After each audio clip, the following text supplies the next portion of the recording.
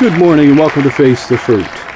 I'm your host, Monkey Wallace, and today we have with us a special guest. Thank you for joining us, Dr. Westerdahl. Great to be here.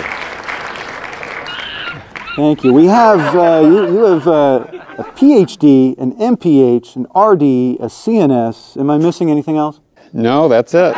You are also known for a worldwide radio talk show, am I right? Yes, Health and Longevity is a radio show. It's on every week. It's on over 70 stations nationally, and you can get it on the internet too if someone wants to listen to it at healthandlongevityradio.com. Okay, well, let's face the fruit. Why don't you humans eat the whole fruit?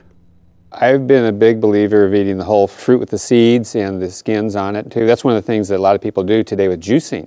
Good way to getting fruits and vegetables into your diet where you're putting that whole food right through there. And of course in the seeds, you know, that's an embryo. That's a miracle of life. Maybe it becomes an apple tree or another fruit tree, and there's some things in there that actually have some interesting phytochemical compounds that may be a benefit to your health. Of course you're going to get a lot of fiber, and even in the skins you're going to get more fiber in it, and there's some nutrients in there that you may not get in the center of the thing. So eating the whole food is really important.